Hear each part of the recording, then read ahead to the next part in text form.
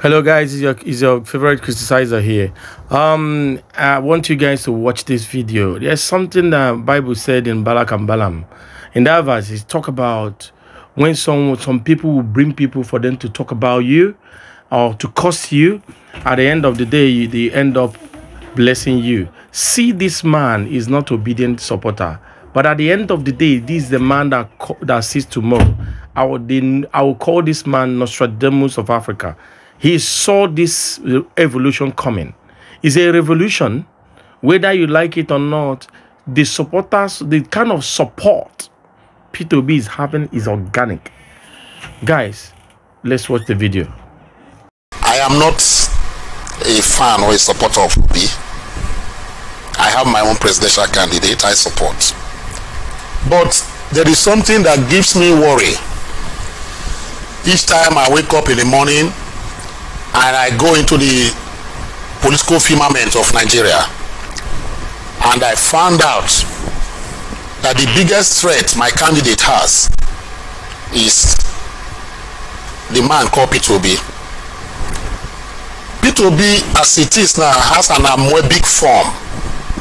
You cannot really describe how he is. He's shapeless at times. He comes to shape again. What am I trying to say? P2B is not a politician. P2B has become a movement in Nigeria that if we are not very careful, is going to be like the proverbial dark horse that we do what? Upturn and upstage the apple cart in Nigeria here. I have told people, I said, yes, he might be very popular on social media, but not really popular on the print and electronic media. But P2B, secondly, has become a consciousness. A lot of people eat, drink, work, sleep, P2B.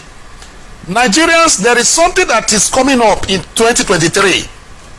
And I believe, I'm so scared, it's going to defy the political mantra and equation of Nigeria. And it's going to be like a revolution.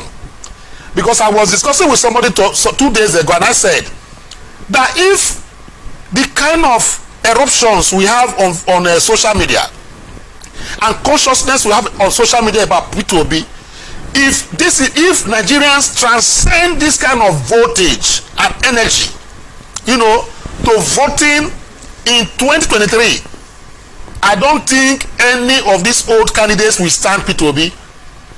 I am saying this because I have my candidate I support, but I look at P2B as somebody that is going to be like Barack Obama of the United States of America. When Obama came into the race to contest, elections, you see, so even members of the Democratic Party who are ultra conservatives, why should a black man even want to attempt contesting to become the president of America? So he had some kind of inhibitions and some resistance from his own party.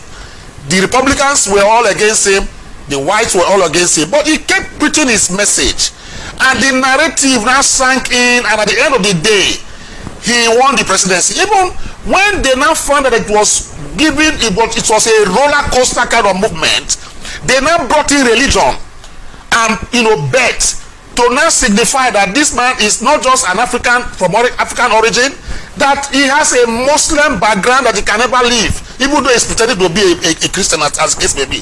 So P2B, for me, I cannot wave him off with just a wave of the hand, because I have seen things happen, and I am telling our old brigades that they should be very, very ready.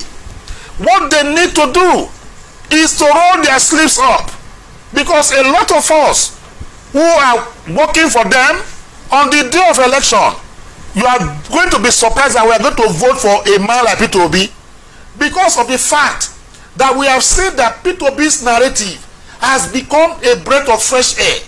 P2B's narrative has become what the new Nigeria wants to be.